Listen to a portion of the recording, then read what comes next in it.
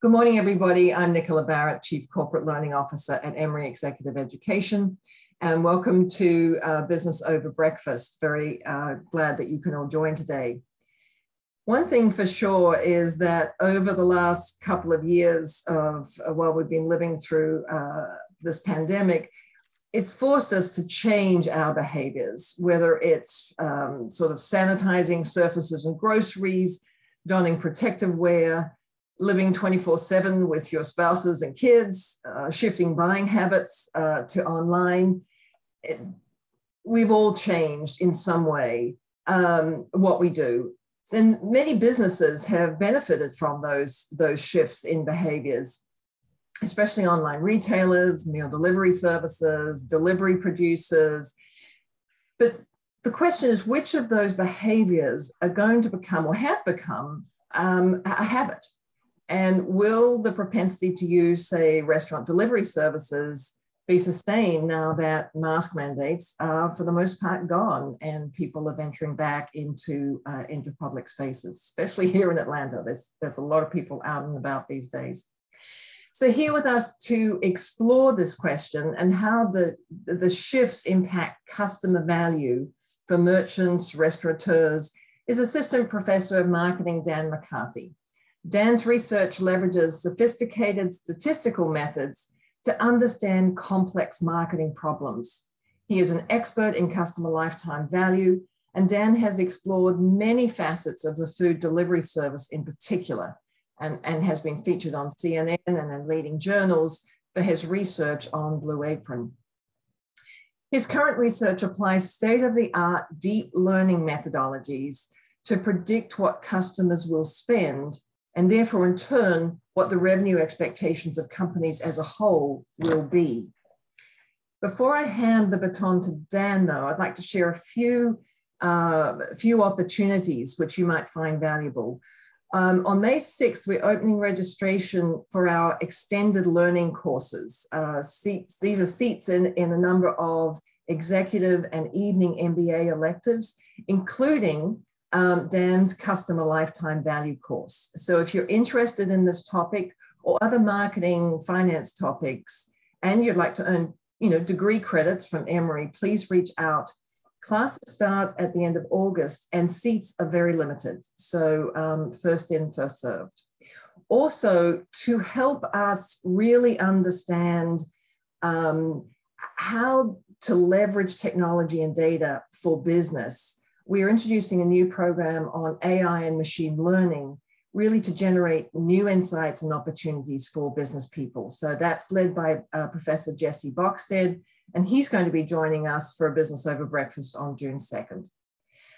Today, Dan is going to spend the first, say, 30-35 minutes sharing his research-based insights, followed by a Q&A.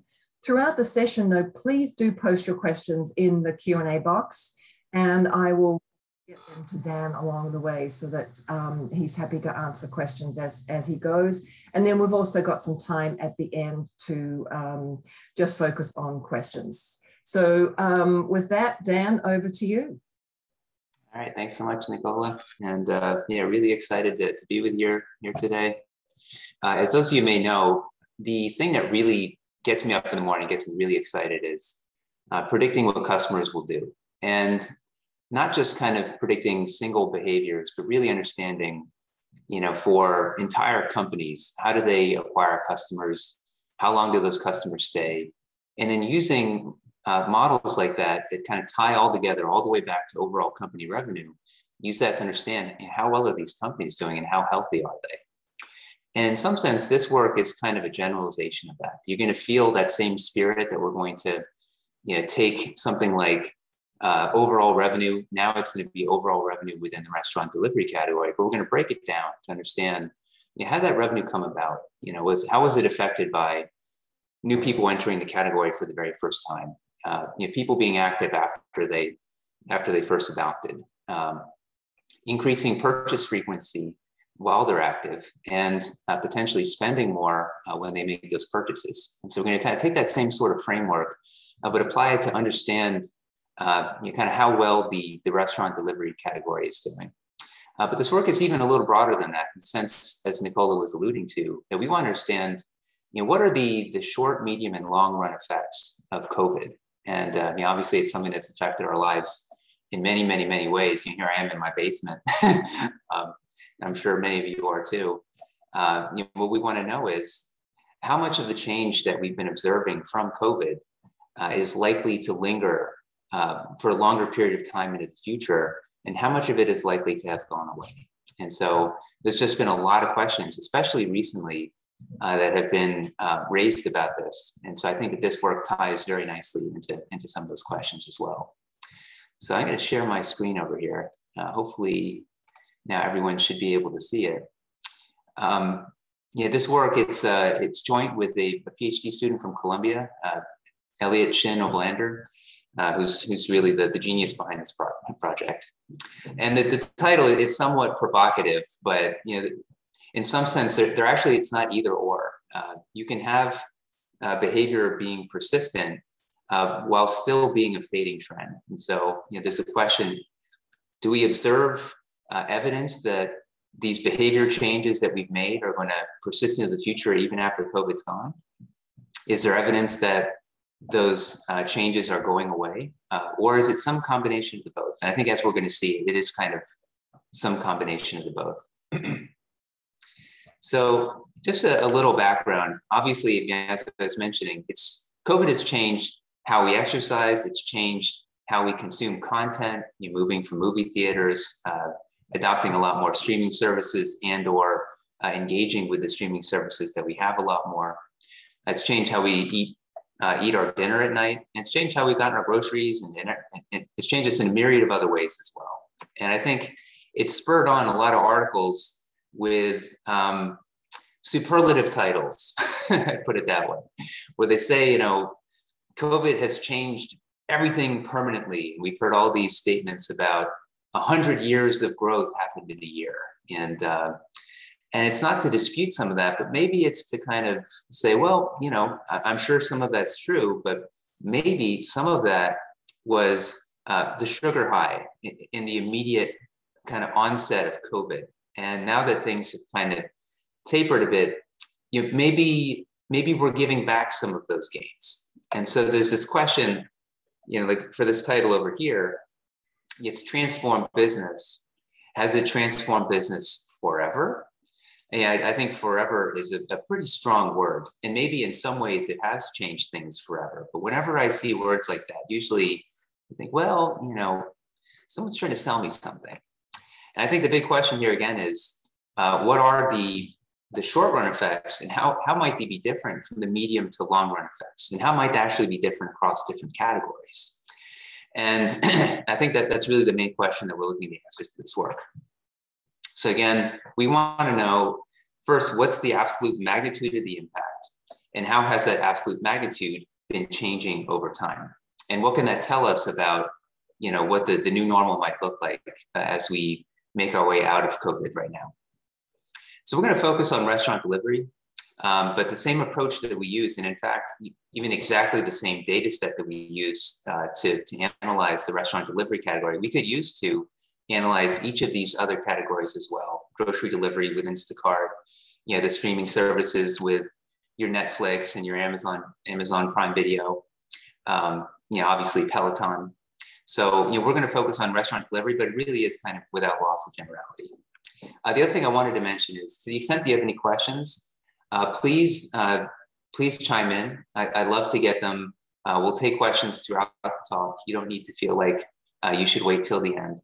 So I'm going to keep the chat box open. I think Nicola as well is going to be monitoring it. But please don't be shy. I think if you have a question, other people are probably thinking the same thing, and I'd be happy to take it throughout. So this work, it's already gotten some attention. Actually, let me put in a link to it. So this is a link to the paper I put in the chat box right now. It's been making some waves. So it's been featured, just this work has been featured in Fast Company, in the Journal a couple of times, The Economist, Axios, New York Post, New Yorker, Bloomberg, NPR. It's been in most popular media. So, so hopefully you'll find it to be interesting. And I'm going to be tying it in to recent events as well as we move to the end of the talk. So hopefully you'll see it's both interesting and current, like even as of news that's been coming out this week. Now you may wonder, how can we analyze the overall restaurant delivery category in great detail? And the reason why we can do it is because of a company called Earnest Research. They're a credit card panel data company. And all that means is that they observe for about 2 million people all of their credit and debit transactions over a very long period of time. So imagine that we could observe your credit and debit transactions across all your various cards over this relatively long period of time from January 2016 through July 2021. That's basically what we're able to observe. And we can observe every single individual transaction at a whole bunch of different restaurant delivery companies, not only DoorDash, Uber Eats, and Grubhub, but also all of the other smaller ones too, including those that have that had been operating before but have shut down since, like Amazon restaurants. So there's no survivorship bias or anything else like that would potentially confound our analysis. So it's a really nice view of how people are behaving, and it allows us to see, at the individual level, how people's spending behavior has been evolving within the category. So hats off to them. I would recommend reaching out to them if you are interested in understanding these sorts of results for your company. So again, as I mentioned on the title slide, what I really care about is not just like top line revenue, how's revenue changing? We can all easily pull charts like that together. What we understand is, how does that break down? How's it changing how people are adopting these services and retaining them? And so I'm just going to kind of take a pass through 4 different ways that we can think about that the revenue shift that COVID has created within the restaurant delivery category. So first, let's think about new customer adoption. So from our standpoint, what this represents is the number of people who for the very first time tried a restaurant delivery service.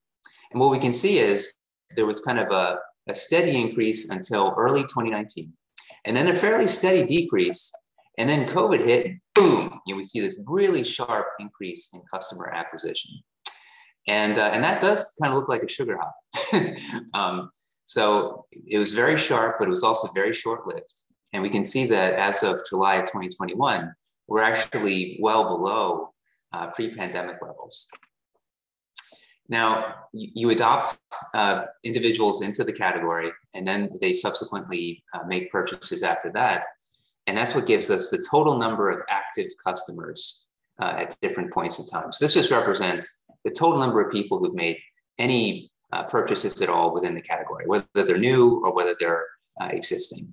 And so what the blue here represents are all of the active customers who had been acquired before COVID started. And so the new customers that I guess it's kind of like a blend between pink and red. What that represents are all the active customers who had been born during the COVID period. And what we can see is, there's kind of a steady increase in active customers before COVID. And then again, we see this very sharp increase in the number of active customers during COVID. While customers were active, they're also placing more orders. So we can see from this chart, if we just kind of focus on that light blue line, that represents the orders per active customer for all the customers who had been acquired before COVID. People had tended to place on average, call it 1.3 orders a week while they were active. But we can see as COVID had started, we saw a sharp increase in that, probably because of people who were placing more orders within the week and potentially placing orders for lunch as well as dinner. And then finally, COVID also impacted how much we spent when we placed those orders. So when people used to place orders before COVID started, they were spending on average, call it $31 per order. And we can see that jumped up after COVID to 35. And there was even a brief period of time where it was closer to $37, $38. So you can see it impacted all of these different behaviors. People were coming into the category more. They were being retained more. They were ordering more frequently while they were active, and they were spending more. So it's kind of no surprise that we're seeing this dramatic increase in revenue, it's because literally every single lever that could be driving improvement in revenue, they're all kind of moving in the upward direction. Now, one more interesting thing is we can see from these charts that a lot of the expansion, or virtually all of it, was because of expansion of activity from customers who had been acquired before COVID started. So of that increase in active customers, we can see the vast majority of that was due to an expansion in activity from existing customers. We can see that existing customers placed way more orders than customers acquired during COVID. And even though new and existing customers were spending about the same amount right after COVID started, we can see that the uplift in basket size has been maintained more strongly with those customers that were acquired before COVID. So no matter how we cut it, the vast majority of the spending increase is because of existing customer expansion. Customers acquired before COVID started, they're doing a lot more stuff, basically. So without loss of generality, what this also means we can do is we can focus our attention on just what's going on with those existing pre-COVID customers. The new customers, they just really don't play much of a role in terms of the lift that we've seen. So that's what we're going to focus on for the rest of the talk. To Eduardo, he was asking, is this data for the US? That's correct. Earnest Research, their panel represents activity from people within the United States. So we don't have coverage of people outside the US. To my understanding, there is one credit card panel data company that has data for the European market. And there are other similar data sources that are available for the Chinese market, but we're focusing on the US in this talk. Now, the high-level approach we're going to take, I'm going to keep it very, very high level, but the high-level approach is what we call an event study. So this is a chart. We're just going to take all the customers who had made their very first purchase the week ending March 3rd, 2019. And what we're looking at here is all of their spending per cohort member. So just take all the spend from those customers each week and divide it by the number of customers that were within that cohort. And what we can see is there's kind of this general, almost like a smiley face shape to it, that there's a gentle decline in spending per cohort member until COVID started. And then we see this very sharp increase in spending. And so if we want to quantify the impact of COVID, like what did COVID do? Well, the big question is, what would sales have been in a no COVID world for this cohort? And so what an event study will do is they'll say, all right, this is a little too much information. What I'm going to do is I'm going to just close my eyes and I'm going to focus just on the pre-COVID period, on the no COVID data. And I'm going to use that to make a forecast of what I would have expected to happen in the COVID period in the absence of COVID. So imagine that we were to forecast this baseline. Then if we kind of pull that chart back up again, we can say, well, if that's what we would have expected in a no COVID world, then this is the impact of COVID. And this is how it's evolving over time. Dan, there's a question in the chat from Aravind. Is this per active customer within that cohort or per initially acquired customer? The latter. Yeah, this is per initially acquired customer. And that's why we see that gentle decline. It's because of customer churn. And then it's coming up again, I think because of a combination of seasonality and because of favorable dynamics within the restaurant delivery category. But yeah, the denominator is not changing over time. It's just the total number of people who had been in the cohort. It's a good question. Now, obviously, the question you might be wondering is, well, how did we pick that red line here? And, you know, looking at that data, if you just kind of eyeball it and say, well, we see it kind of picking back up at the very end of the data set, at the end of the no COVID period, maybe we should extrapolate that forward, then we get a line like this. But then someone else could say, well, you know, we see this kind of like smiley face shape. Maybe we should expect another smiley face shape over the COVID period. So maybe the line should look like this. And it's really hard to say if we were to just focus on the no COVID period, exactly which line we should choose. So we can't just use naive extrapolation. But what we can do is we can move from calendar time to cohort time. And so what we're going to do is we're going to take that x-axis at the very bottom over there. If you just kind of stare at that, and what we're going to do is we're going to delete it and replace it with tenure. Tenure represents the number of weeks since the cohort was first born. And so what it's saying is, by week 52, average sales per cohort member was about, $4.50. And what we can then do is we can take this cohort and compare it to other cohorts that were born at other periods of time where in tenure time, they were not impacted by COVID. So here's a chart. Again, the March 3rd, 2019 cohort, that's still there. But what we've added is the March 5th, 2017 cohort. And we know over the first 2 years of this cohort, they were not impacted by COVID. 2 years forward, that's, beginning of March 2019. And the very interesting thing is we can see this very regular tenure effect. So that same smiley face shape that we saw for the 2019 cohort, we can see it for the 2017 cohort too, that there's this amazing regularity of cohort behavior as a function of tenure. Now, what we can also see is these lines are not perfectly overlapping with each other. There are level shift differences between the two. So there is a tenure effect that if you gave me how much the cohort spends at the beginning of its life, I can kind of help trace out how that spending is going to evolve over a function of tenure. But there's also these level shift differences, which are due to the fact that these cohorts were born at different periods of time.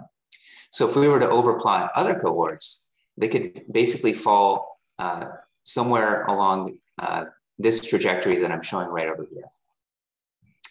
So, yes. We've got another couple of questions. One from Sabrina. Does this model also assume same store sales over the COVID period? She says many new restaurants added during service. Yeah, so this is not making any assumptions about the number of stores being the same. This is saying, what was the impact of COVID? Now, COVID might have caused the number of restaurants listed to increase, but that's an impact of COVID. If COVID caused that, that is part of the causal effect. Right. Now, all this here is looking at, it's just restaurant delivery sales, period. So there are a number of causes that might have driven these impacts that we see, including potentially, store listings. But again, we're not trying to unpack that. What we're trying to unpack is what is the impact of COVID across all those causes. Now, I'd say one other point I make about the number of store listings. So if you we have an alternative data company that provided us the total number of restaurant listings for each of the individual services, Grubhub, Uber Eats, DoorDash, and some of the others. And what you'd actually find is the number of restaurant listings before COVID had been increasing very steadily. And after COVID started, there was actually a slight dip, and then it actually continued to increase at the same rate that it had before COVID started. So what I would have thought in advance is the same thing that Sabrina's saying, that, now that COVID has started, tons of restaurants are listing that hadn't listed before. But what you find is that's actually not true. And maybe it's a combination of some restaurants going out of business, but it was actually, there was no dramatic change in restaurant listing behavior. One more question. Why is there a band around the line chart? The band around the line chart represents it's basically like, you can think of it as a confidence interval. So there's kind of the observed average spend that we saw, but we know that we only have a certain, relatively limited number of people in the cohort. And so if we were to account for our uncertainty based on sample size, it's also possible that the average spending per cohort member could have been some other number. Hopefully that makes sense. These are great questions. Keep them coming. This is great. So again, the idea here is if we know that the tenure effect tends to go like this, again, I'm just doing this in qualitative terms. And we know that for the 2019 cohort, over the pre-COVID period, we've seen kind of the first smile. Then we can take the tenure effect that we've estimated from those other cohorts and use that to get what we would have expected the no COVID spending behavior to be. So we're just kind of taking that same tenure effect and just carrying it out over the next 52 weeks. And that gives us a much better estimate of the COVID effect. Now, the actual methodology we use, you could think of it as an enhanced version of this. There's other things that we control for, but this is kind of the essence of part of the idea. And while I'm not going to bore you with details, the model fit is excellent. This relatively simple specification that we use, it explains something like 99% of all the variation in the data. If you had an R-squared of 99% for spending behavior across a whole bunch of cohorts, you'd feel pretty good. So this method, we feel quite strongly that this is a very valid method for this data. So what does it all mean? Well, let's look at the impact of COVID. And the way that we're looking at it is through percentage lift. And so all this is saying is, if we were to take this overall sales impact, what we can see is right after COVID started, sales in restaurant delivery were 113% higher than they otherwise would have been had we had no COVID. So sales were more than double what they would have normally been. And what's interesting is, as we kind of move forward over time, we see this gradual decline in the lift, such that by July of 2021, the lift is only 42%. So 42% still very significant. That's a big jump, but it's about 1/3 of what it had been at the peak. And then again, the question is, how'd that come about? Well, it was mostly actually because of expansion of the number of active customers. That doubling in sales, about 60% of that was coming from active customer growth. So this just means a lot more people were kind of re-entering the category. But we can see that the number of active customers has been very steadily declining, such that the lift to active customers is only about 13% as of July. The increase in order frequency has been remarkably stable. So COVID just caused people to order more frequently, about 13 to 15% more.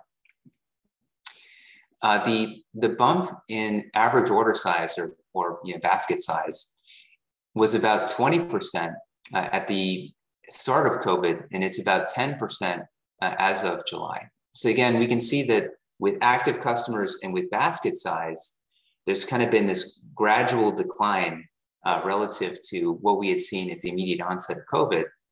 But order frequency, that's been fairly stable lift.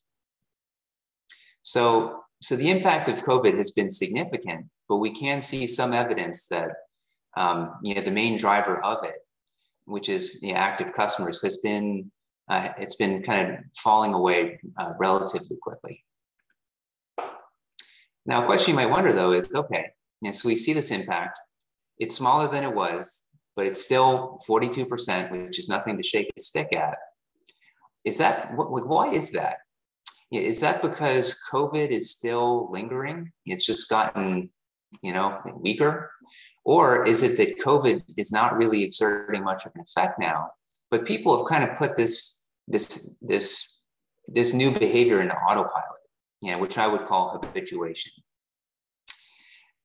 I would say that it's that second explanation, that people have put restaurant delivery, some people have put restaurant delivery on autopilot, even though COVID is not really forcing them to anymore.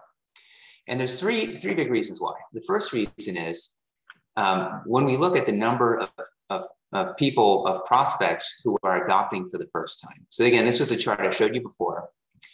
And what we can see is, for one, as I mentioned earlier, the number of adoptions has been falling off cliff, technical term.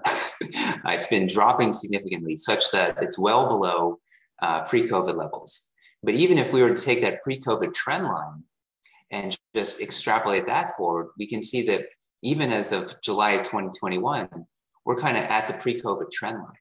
So prospects are behaving as if COVID never happened. Now imagine that we were to look at the customers that were born during COVID. What we would see is that they're behaving as if COVID never happened too.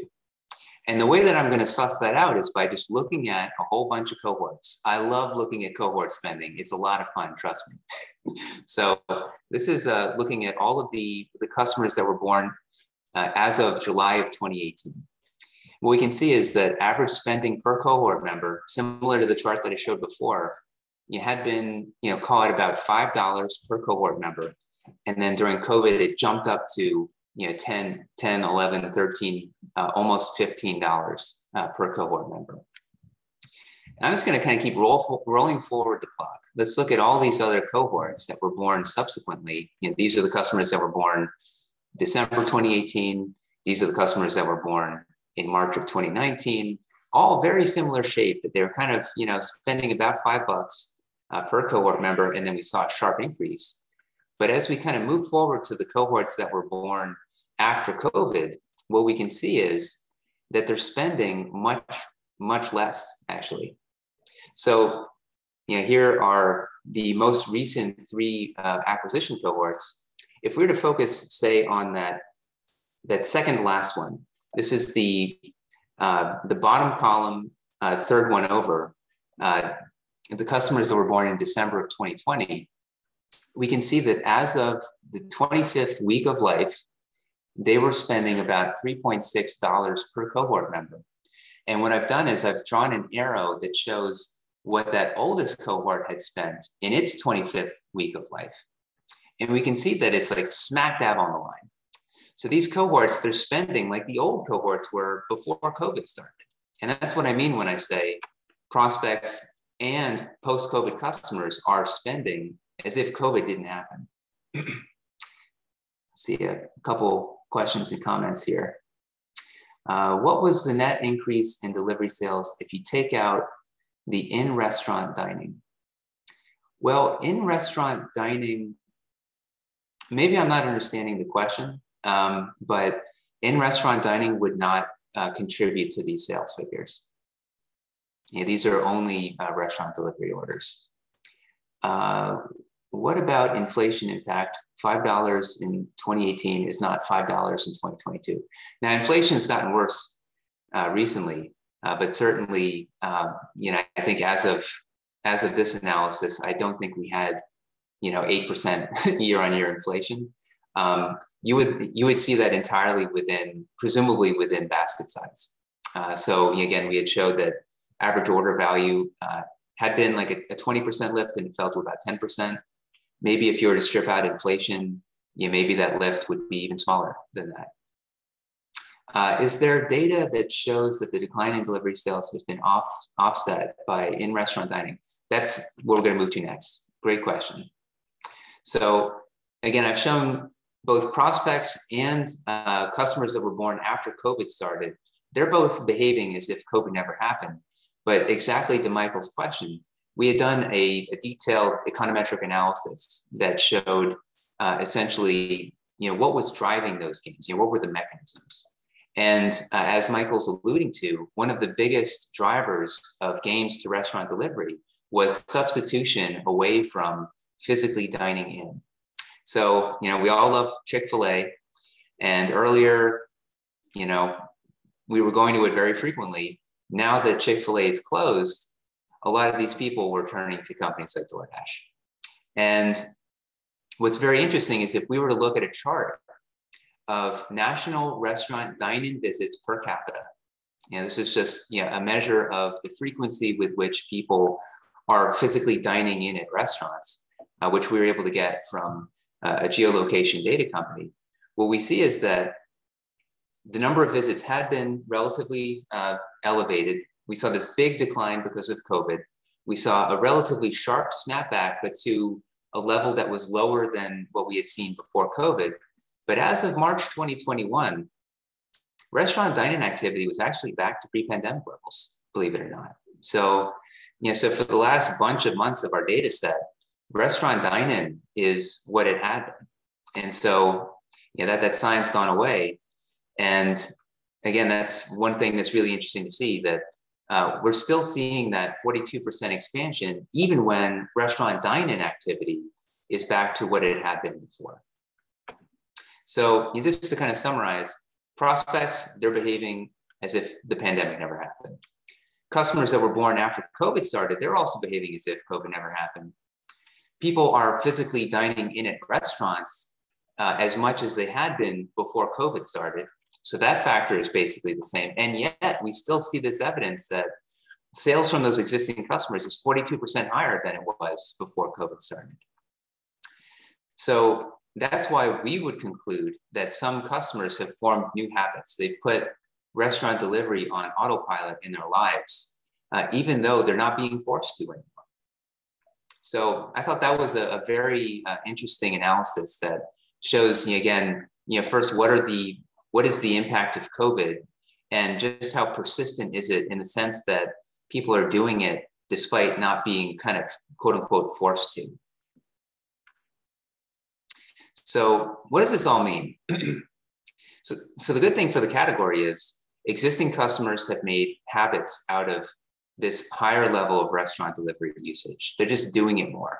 They're placing orders now when they never would have before, just because of muscle memory.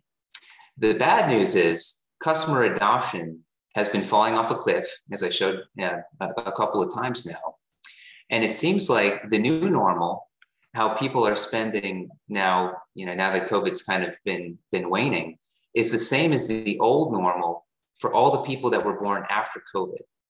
They're basically the same as customers that were born before COVID started. But then finally, we're seeing this evidence that existing customers are habituating away to the old normal as well. So if we go back to that same chart that we showed before, we can see this very steady decline in the lift over this period. And one can argue that earlier on, obviously COVID had been exerting much more of an influence on our behavior, and that had been kind of waning. But in that last handful of months, after March of 2021, COVID wasn't really doing anything, but we were still seeing a decline in lift. And so if we just kind of were to continue to extrapolate that decline in sales lift, what we would infer is that right around now, actually, the sales lift would fall to 0%. It would go away. So again, we can't claim that that's what's going to happen, because that would be extending beyond our data. But I think that there is some evidence that we're very strongly moving in that direction. And there's actually evidence that this has been happening. So I'm not sure how many people have read this Wall Street Journal article about how the pandemic was, it was supposed to change everything, going back to McKinsey's title, and how it hasn't in some ways. And one of the charts that it showed was really quite striking. What it showed was estimated e-commerce sales as a percentage of retail sales. So this is basically the proportion of retail sales that was being conducted online. And this is data coming from the Census Bureau, pretty credible data source. So from 2000 up until COVID started, we saw this very steady increase in e-commerce penetration from, call it 0.5% to about 11%. COVID hits, boom, see this very sharp increase. And so what I'm showing with that red dotted line is kind of the pre-pandemic baseline level for e-commerce penetration. Now, what's happened since then? We're basically back to the level that we would have expected had there been no COVID. That was really striking. I would not have expected that. But again, what this is saying is that e-commerce penetration, sure, it's continuing to grow, but is it growing any more quickly than we would have expected had there been no COVID? No, actually. So we're back to where we would have expected to be with no COVID. Now, this is overall e-commerce sales. It's not going category by category. So it's not like, perfectly comparable to what we've been showing for restaurant delivery in particular. But this is showing that across all e-commerce, we're seeing very strong reversion back to pre-pandemic norms. And so if we just kind of reflect a little bit on that McKinsey title, it said it's transformed business forever. And I think first, the forever word might be a little bit strong, but I think the other thing that I would emphasize is maybe it's changed business forever, in the sense that a lot of companies have made investments in improving ease of experience through their website. Things like buy online, pick up in store are a lot easier now, curbside pickup. So certainly a lot of investments have been made, and I think it's going to make it easier for consumers into the indefinite future to use those services. But has it transformed consumers forever? I think that's where some of these results may make you think a little bit harder. Now, you may wonder, what does this imply for other categories? Well, again, we could easily apply it, and we haven't done those analyses.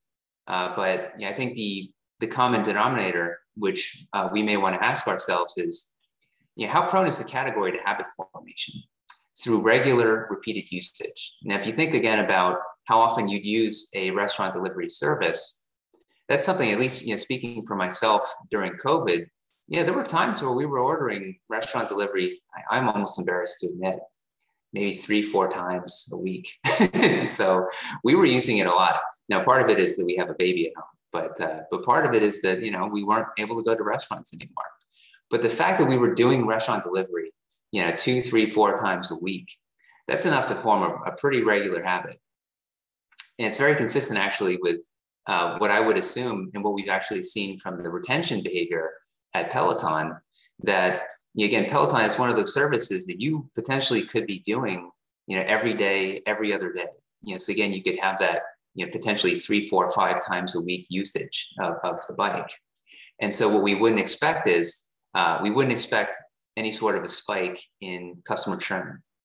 Now, what's interesting is I think Peloton has realized that. As recently as last quarter, we had seen no change in Peloton's churn rate. Their churn had been essentially the same as it had been before. It was super duper low. And people have been saying that we're imminently about to see a spike in churn at Peloton since their IPO, and it hasn't happened. Now, I think Peloton's been trying to take advantage of that. And they recently announced something like a 10% price hike on their bikes. And I think there's a lot of grumbling about it. But I think the fact that people have made this such a habit for themselves implies that I think by and large, we're going to see a lot of people not canceling. I think that their churn rate will move up, as we've seen with Netflix. But will it move up so much that it totally offsets the price increase? Doubtful to me. Wayfair would be kind of an interesting contrast to this. This is a category, so they're a furniture retailer. It's a category where you don't do this every week. You buy their stuff when you do a home improvement, or when you're setting up that work from home office, like the one that I'm in right now. So it's just not something that you would expect to form quite an enduring habit over. And so this is a category where I would expect a much more severe kind of reversion back to normal, because people did not have the opportunity to form those strong habits as they would have with restaurant delivery and with something like a Peloton. So actually, I'm going to kind of leave it at that. Hopefully you found this to be interesting, and I'd love to hear any questions that you might have. Thanks, Dan. We do have a few questions. Wendy is asking, how do you account for all the restaurant closures in the US, and does that statistic impact your analysis? Yeah, COVID caused those restaurants to close. So going back to the analysis that I had shown over here, this one, restaurant closure was one of the other mechanisms that we had included in this analysis. Alongside income changes, restaurant dine-in activity, and the like. And so certainly what we saw is that restaurant closures were actually negative for restaurant delivery, because it's kind of this interesting, restaurant delivery has this interesting kind of dual symbiotic relationship with restaurants, that if the restaurants close, restaurants are the supply for these companies. If you had that favorite restaurant that you always wanted to go to and they shut down, well, then maybe you would have placed a restaurant delivery order for them, and maybe now you're not going to. So actually, the restaurant closures was a negative. And as restaurants open back up again, that actually would be a positive for restaurant delivery. You also mentioned Wayfair, Dan, and with companies having hybrid workplaces now, some are trying to go back to work more days, some are going back, maybe 1, 2, 3 days a week, some aren't going back at all. Would the effect for Wayfair actually be on a longer curve, potentially, that behavior might change over a longer period of time, but they would still have an impact? Yeah, I think to understand like the overall impact, it could take a little bit longer at Wayfair because the inter-purchase cycle is longer. So people don't tend to buy as frequently, and so you may not necessarily know exactly what the impact is going to be until we've kind of observed the full purchase cycle. Mm-hmm. That being said, I think that I feel pretty confident that we're just, again, people haven't had, because that inter-purchase cycle is longer, that is why people won't form the habits that they could around a service like Wayfair. Right. So I think also Wayfair is kind of, they don't have that symbiotic relationship that we were just talking about with Wendy's question. When restaurants close, that hurts restaurant delivery companies. When furniture stores close, that is very good for Wayfair, because Wayfair is not sourcing their product from the furniture stores. They're sourcing it through, they've got a drop ship supplier network. And so what happened during COVID was 85% of all furniture had been bought in stores, and COVID just shut down 85% of the category. And so immediately all that business was going to Wayfair. As those furniture stores open again, that is going to be a big negative for Wayfair. Right.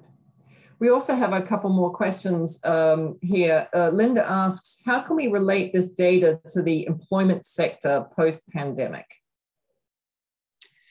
So employment was another factor that was negative for restaurant delivery. So again, going back to this mechanisms analysis, store closures, that was a negative. Income changes was a negative. As income, as people's incomes got better, that's on the margin been a positive. So in general, this is a pro-cyclical business. If we were to move into a recession, obviously that would be a negative. Right. And Fern asks, how has this impacted the trucking industry? Is there any insights for that industry that you can take from your research? In terms of the restaurant delivery category, I think this would be somewhat not related to trucking, in the sense that restaurant, I guess maybe trucking around the food that would go into the restaurants, and obviously the inflation that we've seen in food has been significant, and that's not good for restaurants. Would it be good for restaurant delivery? Well, if it's not good for the restaurants, I don't think it would be good for restaurant delivery either, because presumably the restaurants are passing on price increases to the consumer, which is going to make it, pricier for the consumer. Probably would drive demand down. Right. So Mike also commented in the chat, this is great information, but when you move beyond the category level and look at individual companies, what do you look for regarding who will survive in the long run? There are so many copycat food delivery companies. Yeah, that's a whole other ball of wax. And that's, what I'd spent most of my prior research on, is just looking at individual companies and not at the category level. So I think this provides kind of an informative backdrop for how for overall category level headwinds or tailwinds. As you move to individual companies, you really want to focus on their particular unit economics. And so I've done pretty detailed work on DoorDash, for example. And I think one of the nice things that we had seen was that their unit economics are actually fairly healthy. So a lot of people were kind of negative on them at the IPO. But what we saw is very strong repeat purchase behavior, such that the amount that they were spending to acquire customers was far lower than the amount of value that they were getting after acquisition. So again, that's the sort of thing that we talk a lot about in my CLV course. But I think that's the sort of analysis you really want to do. And there are a lot of companies, those copycats, where they're growing revenue, but they're just buying that growth. They're just throwing a whole bunch of money into marketing and discounts and promos. And I think this is especially true within the instant delivery space. Just lots of examples of people giving $100 off for free, just basically giving people food. I think, sure that they'll still be in there for a while the VC money is flowing, but as soon as that VC spigot turns off, that's not sustainable. So I think that's where the focus on unit economics is going to become more important. Yeah, I think, Mike, you need to send somebody to Dan's customer lifetime value, of course, coming up at the end. No bias there, you know.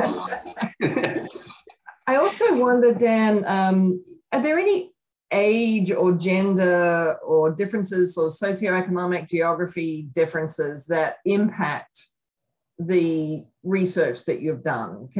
Have you drilled down into that as well? We did not. I think that would be an interesting area to explore. We could pretty easily, be able to pull off an analysis like that. But, we were kind of trying to understand more like on the margin, what changes did COVID have? But I agree, it could be interesting to explore like, were those changes worse or better for people in, more affluent or less affluent areas? I think that'd be interesting, and our data could allow us to answer that question. Kevin asks, any thoughts on the inverse of this, which is folks cooking at home like never before?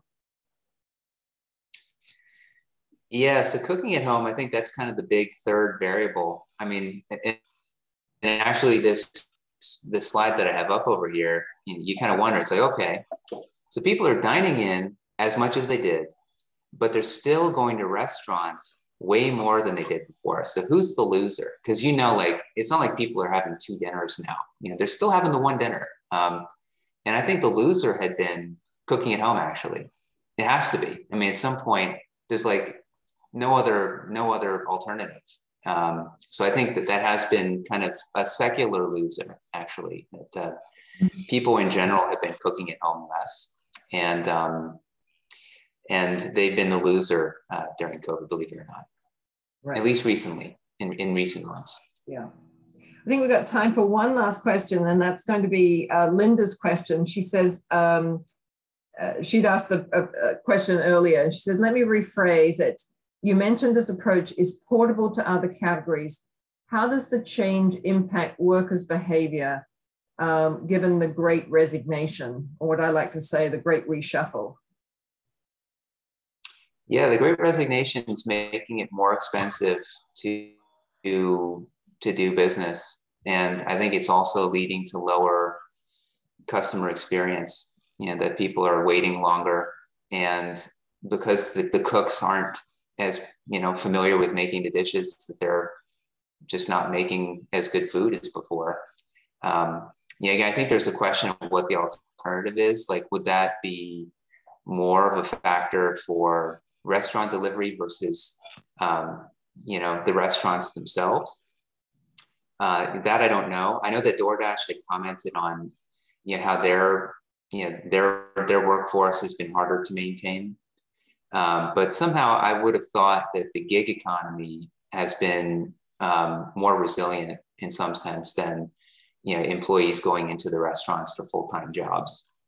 So if that is the case, then I think that might be more of a negative for the restaurants themselves than for the restaurant delivery companies. Although again, they are kind of chained at the hip that if the restaurant quality goes down, then demand for the restaurant delivery services that would be ordering from those same restaurants is going to go down too. Well, Dan, this has been fascinating. I know in my household the behaviors have changed, and the increased, we've certainly increased the amount of times that Chipotle and Chick-fil-A have come into our house, as well as the local restaurants. So thank you so much. I'm going to hand over to Pam Tipton to close us out. And thank you, Nicola. So thank you, Dan, for joining us today and for sharing your insights. I know this has been some fun research work that you've been doing, and we are so happy to have you with us today. And thanks to our participants for joining us week to week. We look forward to seeing you on the first and third Thursday of each month. So let's take a look at what's coming ahead. Our very next one, we welcome back Tom Smith and Bill McKinnon to re-look at what's going on with the economy and me, what's been happening, what might be coming next. That'll be followed by Rajiv Garg talking with us about the rise of virtual social medias. And then in June, we are really excited, as Nicola mentioned at the beginning of the session today, We're launching a new program in August, and Jesse Boxstead will be here to share some of his insights about how we derive strategic insights using AI and machine learning. Also, Nicola mentioned we have some really exciting opportunities coming up with what we call our extended learning courses, and those are actual seats in our degree programs from our executive MBA and our evening MBA programs. Look for the launch of that coming on March the 6th. And also, we invite you to join our website and check out our short courses. If you want more information, please feel free to reach out to my colleague, Tammy Long. Her contact information is here. And with that, we say thank you again for joining us with Business Over Breakfast this morning with Dan. And we look forward to seeing you in the coming days. Have a great rest of the day.